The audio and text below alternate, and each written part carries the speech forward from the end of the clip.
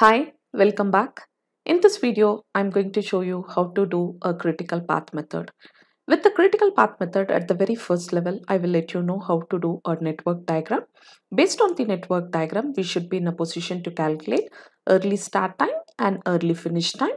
Next to that, we will be calculating late start time, also known as LST, and late finish time, also known as LFT. Once we have done with our timing aspect, then we will look at what is the total float available. From total float, we will identify what is a free float and how to calculate the free float.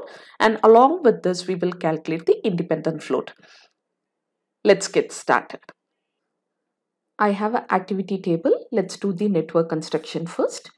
For the activity 1, there are 2 activities that needs to take place. So at the very first level, let me start from 1 to activity 2. From node 1, there is another activity 3. Then in order to start the 4th activity, we should have completed 2nd activity as well as 3rd activity. 4th node here, 2 to 4 we are connecting and 3 to 4 we are connecting. Again, for the 5th activity to start, we should have completed 2nd activity and we should have completed 4th activity. So let's see, 5th activity from 2 to 5, then we have 4 to 5. So now that we have done the network construction, let's go and fill the duration. For the activity 1 to 2, it's 13. For the activity 1 to 3, it's 12. For the activity 2 to 4, it's going to be 2. For the activity 3 to 4, it's 8. For the activity 2 to 5, it's 15.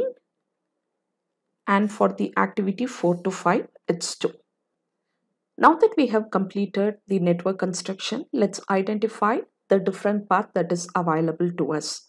At the first level, we have gotten the first path 1 to 2 and 2 to 5. At the second level, we have gotten 1 to 2, 2 to 4, then 4 to 5 activity. At the third level, we have gotten 1 to 3, 3 to 4 and 4 to 5. 3 different paths we have. Now let's calculate the duration of every path. Path 1, focus on the yellow color. It's between 1 to 2 and 2 to 5. And what's the duration of 1 to 2? 13 plus 2 to 5 is 15. So we have gotten 28 weeks. Let's move on to path 2.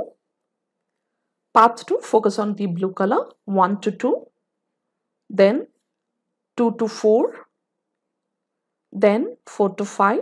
So which will give us 1 to 2 is 13 weeks plus 2 to 4 is 2 weeks plus 4 to 5 is 2 weeks time. So which will give us 17 weeks. Let's calculate path 3. 1 to 3, 3 to 4 and 4 to 5. So the duration of 1 to 3 is 12. The duration of 3 to 4 is 8. And the duration of 4 to 5 is 2.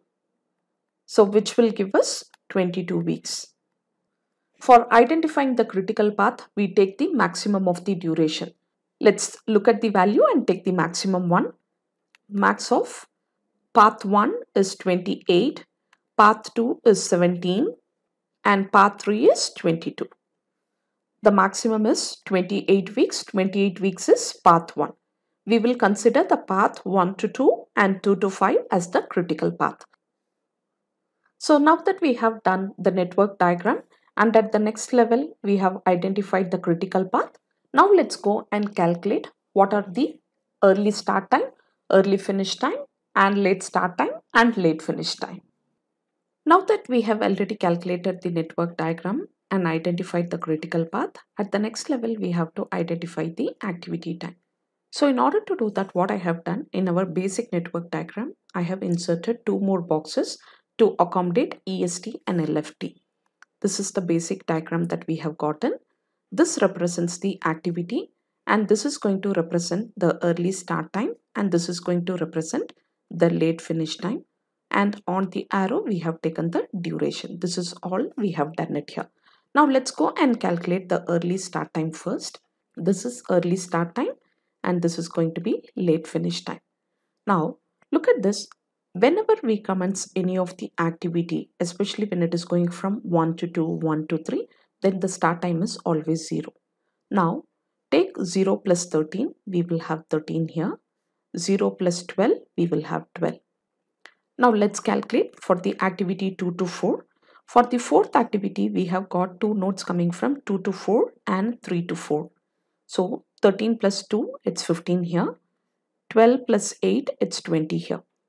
Whenever we are doing a forward pass, we always have to take the maximum value. So the maximum is 20, we are making 20 here. 20 plus 2, we have 22. I'm marking it outside because again for the fifth one, we have got another node coming from 2. The maximum of 28, 22 is 28. So we are marking 28 here. The calculation of EST is done. Now we have to calculate the LFT. For LFT, whatever the duration we have got in here, take the duration as such, 28. Now we have to go backwards. 28 minus 2, we will have 26 here. 26 minus 8, we will have 18 here. 18 minus 12, we will have 6 here. I'm marking it outside because we have to calculate for the activity 2 to 1 also. There is two different nodes coming in. So I have put it outside now. Once we finish this, then we will take the minimum of that. Now look at this. 28 minus 15, we have got 13 here. Now 13 minus 13, we have gotten 0 here. For the backward pass, it's always the minimum. Now minimum of 0, 6 is 0. This is the best way that we can do a early start time and a late finish time. Now let's calculate late start time and early finish time and with the float also. This activity comes from this particular table. In the same way, park the duration also. We have parked in the activity and the duration. Let's park in the early start time. When you are doing early start time, always look at the node of this activity. Only then you will have the right answer. So for the activity 1, the early start time is 0.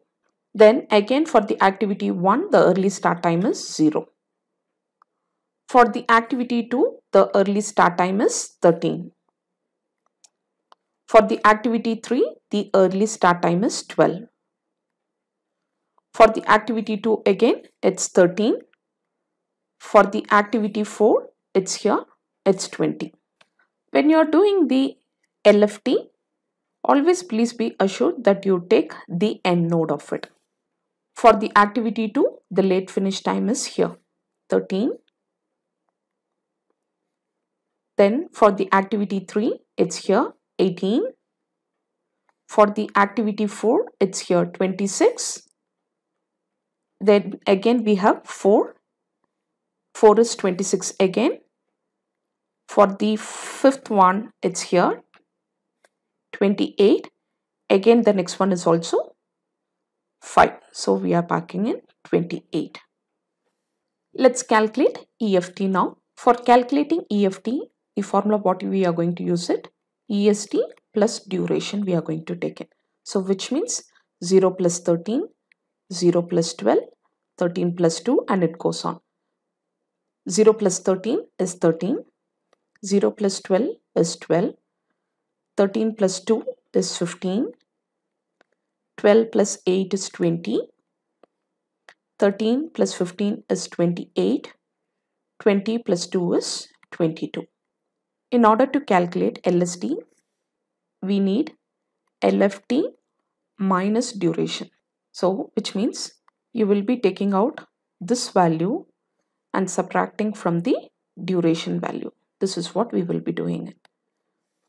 In other term, subtract the values of this one with this one.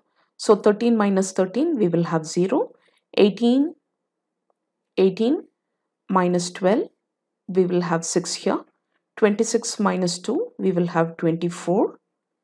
26 minus 8, we will have 18.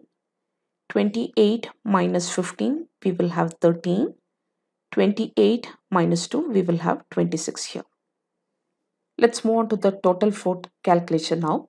For calculating the total float, you have two different ways to do it. One, you can take LFT minus EFT, or you can take LST minus EST. So whichever way you go, you should have the same answer. Say for example here, 13, 13, 0. Again 0 minus 0, it's going to be 0. 18, 12, we will have 6. 6 minus 0, we will have 6 again. 26 minus 15, we will have 11, or 24 minus 13, you are going to have 11. 26 minus 26, 18 minus 12, we will have 6 again. Now 28 minus 28 is 0, 13 minus 13, again it's 0. 28 minus 22 it's 6, 26 minus 20, again it's 6. At the next level, we have to calculate free float. So for calculating the free float, we require a formula. Even before that, at wherever this color is there, just mark it as EST1, and here it's EST2, here EST3, here EST4, and here EST5. Wherever the duration is there, mark it according to the node. This is D12, duration of 12. This is duration of 13. This is duration of 24. This is duration of 34. This is duration of 25. And this is duration of 45. Now let's go to the free float formula. Free float equal to, let's say for 1, 2 activity, EST of 2 minus EST of 1 minus duration of 1, 2. Let's calculate the free float for the first activity. The first activity is 1 to 2. So the EST is 13 minus 0 minus 13. So which means 13 minus 0 minus 13 we will have. So which becomes 0 now. Let's do it for the activity 1, 2, 3 also. 12 minus 0. 12 minus 0, we will have 12. Then 12 minus 12, we will have 0 here. So let me write it here. So 12 minus 0 minus 12, we will still have 0 here. For the activity 2 to 4, we are going to have 20 minus 13 minus 2. We will have 5 here. Let's do it for 3 to 4. 3 to 4 is here. 20 minus 12 minus 8, which will give us a result of 0. Now let's calculate the free float for 2 to 5. The EST of fifth activity is 28, and the EST of the second one is 13 minus the duration of 15, which will give us 0. Let's do it for 4 to 5. 4 to 5 is here. 28 minus 20 minus 2. We will have 6 here. I'm sure this is easy to follow. For the calculation of independent float for the activity 1 to 2, the formula is EST, early start time of the second activity, minus late finish of the first activity minus the duration of 1, 2.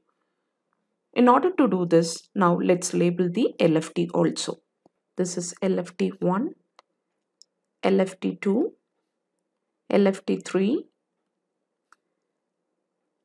this is LFT4, and this is LFT5. Now for the activity 1, 2.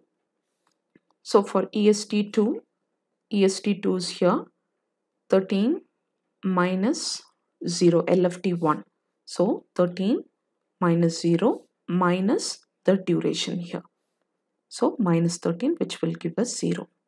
In the same way, let's do it for 1 to 3 also. This is 1 to 3 now.